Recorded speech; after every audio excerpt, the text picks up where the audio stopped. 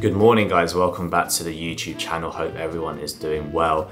It's currently about 8:50 in the morning, so pretty slow start to the day. I woke up and I just started watching a load of YouTube videos, and then one video led to the other, and then before I knew it, it was like 8:30. So probably not the best thing to do as soon as you wake up, kind of like scrolling on Instagram. But yeah, we're looking after Mr. Kobe for a couple of days. Do you want to say hello to the camera, Mr. Kobe? Here's Mr. Kobe with his little ball. I'm gonna take him for a walk, so he probably needs to go for a little wee. And then later on today, I'm gonna hit a chest workout to try and really grow that chest muscles. I weighed in at 82.4 kgs this morning, which is pretty good. I'm pretty happy. I wanna lose weight fairly slowly to try and maintain as much muscle mass as possible and also keep my strength really high.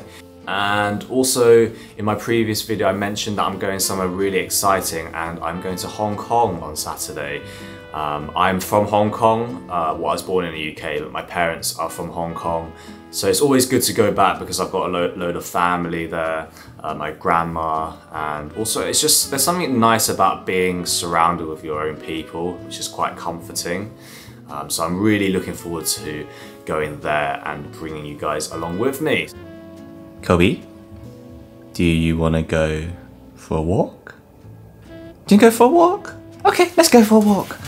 Yeah.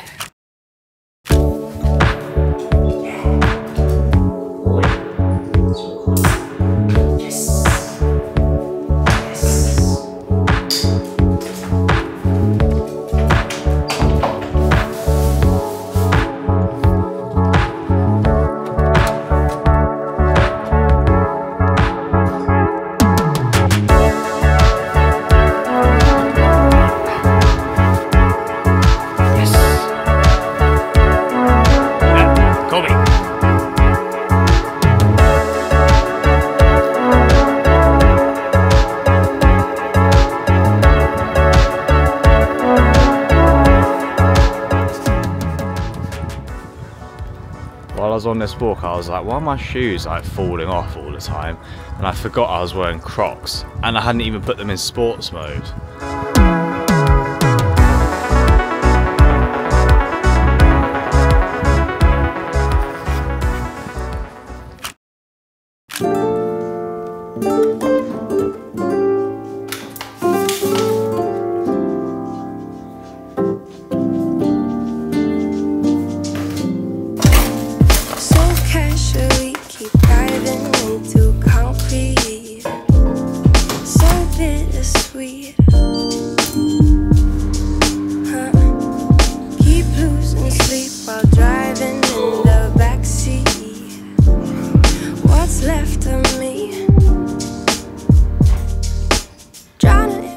So this is my first meal of the day. At the moment, I'm not really eating breakfast, so just so that I can reduce the number of calories that I have overall in the day, to just lose a bit of that weight. But we do have this really nice chicken korma from Prep Kitchen, which they sponsor me kind of. They send me like 10 meals a week, and I just create some content for them. The thing that I really like about Prep Kitchen is that they have this barcode, and you can actually scan it using MyFitnessPal or any other calorie tracking apps, and it will bring up all of the nutritional value for you to just input into your application, which is a pretty neat feature. So I'm not sure if you can see that properly, but this meal has 649 calories, 48 grams of carbs, 23 grams of fat, and 60 grams of protein. So yeah, the 60 grams of protein is actually very high compared to a lot of other meal prep companies that I have seen. These are lower carb muscle gain type meals, so it's pretty cool. I think if you're one of those people that is really busy during the day or during the week, and you do struggle to, get your meals in properly or be able to spend the time to cook, I would recommend just going onto a meal prep. It doesn't have to be this one, just be anyone that you like. But it really does help sort of take away that burden of having to eat healthy food and and the time and effort it does take to cook as well.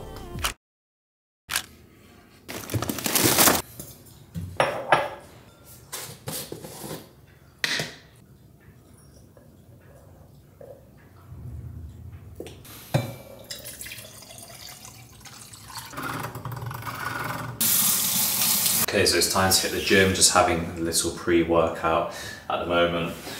It's like sometimes I just feel like I'm relying on pre-workout a little bit too much, but I just feel like I'm just so tired every time I finish work, and I feel like I just need something to maybe give me a bit of energy. It could even be a placebo effect as well, who knows, but I feel like anything that kind of helps enable you to push your workouts, I think it's okay. But anyway, we're going to go to the gym. Hopefully it's not going to be too busy there, because I don't normally go to Muscle Works on a Wednesday to do chest, and hopefully I can bring this camera around and film, but if not, I'll try and do some phone stuff. So I did manage to film my workout, which I'm very lucky to. Sometimes I feel a bit embarrassed filming in a busier gym, just because I feel that people might judge me, but it's not the case here. I think it's just, you know, me being a little bit insecure. But anyway, started off the workouts with a flat bar bench press. You know, very standard really. I think I personally like to do compound movements at the beginning and to really prioritize a bit of free weights first while your body is quite fresh. I do like to use free weights because I feel like you're working a lot of different muscle groups, but also you're practicing the balance and stability of your joints as well, which will really help translate into everyday life. But my training philosophy is pretty simple. You know, I'm training to failure or 1 rep shy of failure most of my sets. I work in a reverse pyramid style, so I go very heavy on the first rep and then reduce the weight and increase the reps as the sets go on. I am a very firm believer that you have to lift very heavy in order to give your muscles a reason to grow or to stay the same size. But I also do like to feel that mind-muscle connection as well, which is why I will reduce the weight slightly and increase the reps. You know, I'm really working on my shoulders, so doing a lot of side lateral raises. You know, I think as I get leaner, I would like my shoulders to pop a little bit more. And here is sort of the last movement, I believe, this chest fly. And one tip here is to bring your elbows together rather than your wrists and hands. And trust me, you can really feel that chest working when you bring those elbows together. And this is the physique update, weighing around 82, 83 kilos here. Still don't really know how to pose though.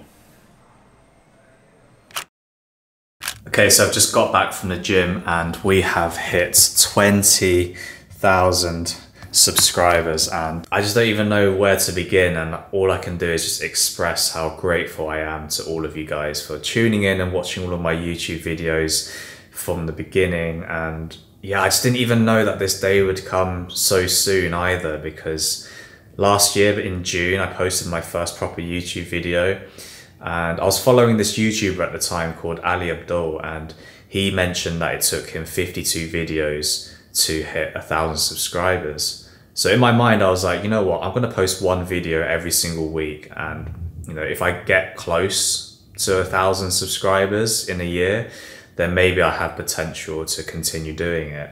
I've always been a person that was never really that confident in my ability to do anything. When I was 20 or like 19 years old, yeah, 19 years old, I first started going to the gym.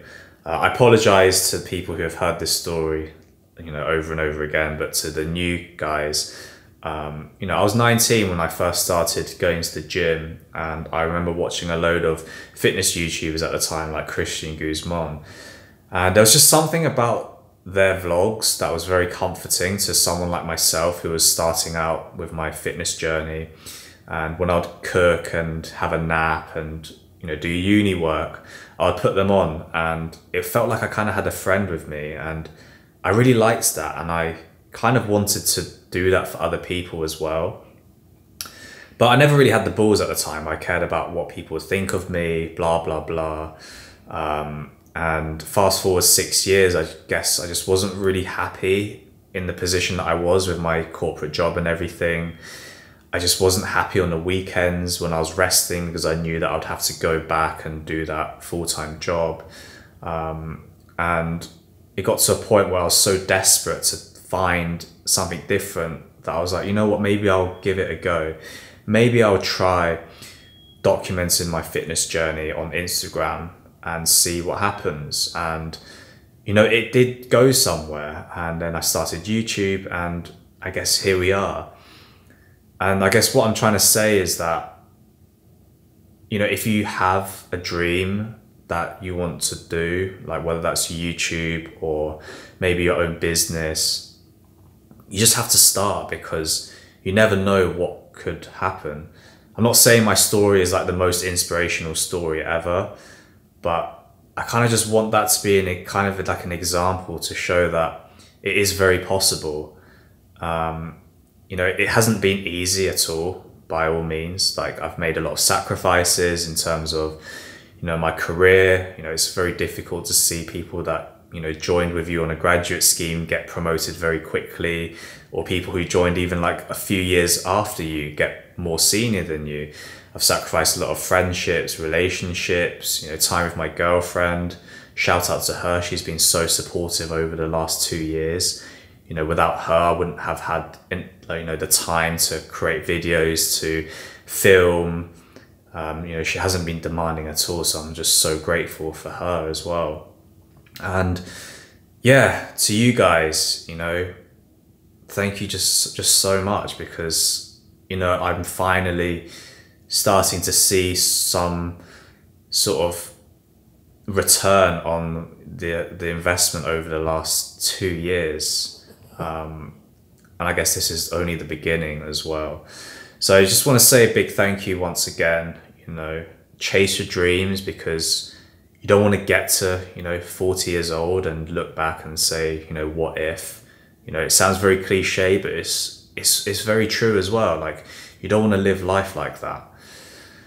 So yeah, maybe I'm rambling a bit as well.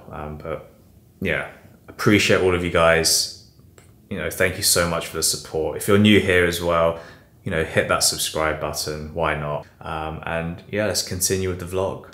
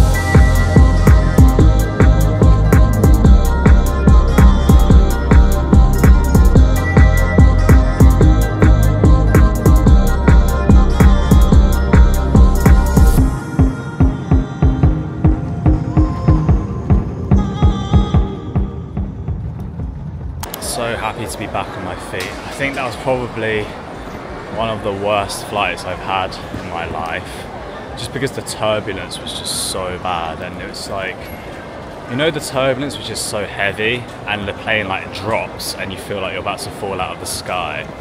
That's kind of how it felt.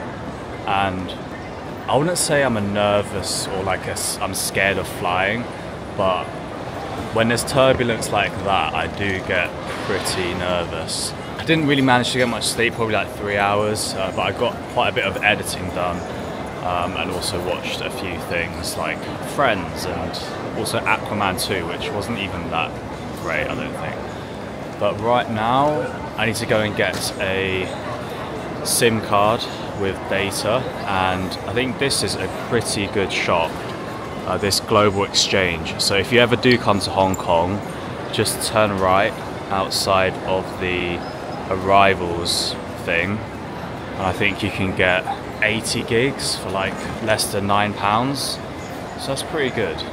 SIM card sorted, see 88 Hong Kong dollars for 80 gigabytes, which is pretty decent to be honest.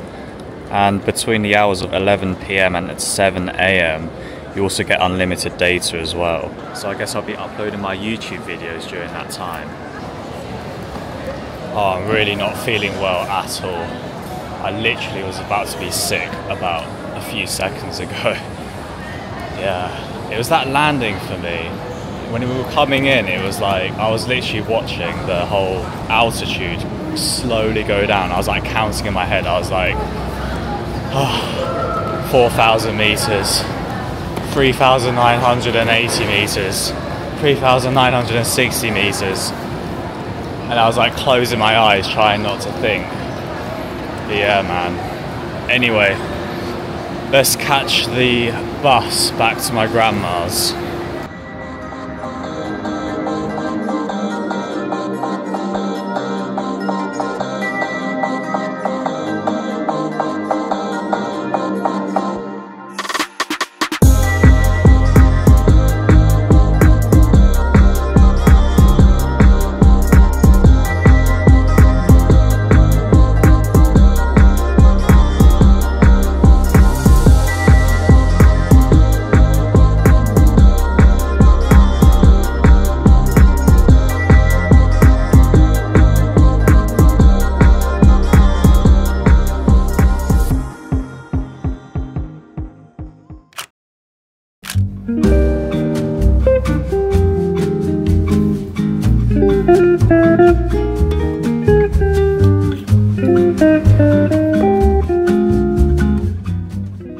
Good afternoon, guys. It's currently 3:50 in the afternoon and I slept for a very long time. I woke up at around 1:30 today, and then I had my grandma like banging on the door like, lunchtime, lunchtime.